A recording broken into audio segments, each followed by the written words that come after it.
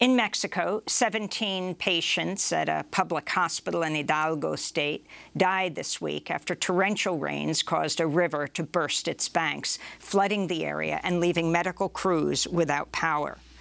Most of the victims were COVID-19 patients who had to be evacuated through floodwaters. In Brazil, a record drought fueled by the climate crisis is drastically reducing crop yields and deepening an energy crisis for a country that gets more than half its electricity from hydroelectric power plants. Officials say water levels are at their lowest level in over 90 years of records. A crise hídrica é consequência direta da crise climática, que no caso brasileiro é causada principalmente pelo desmatamento.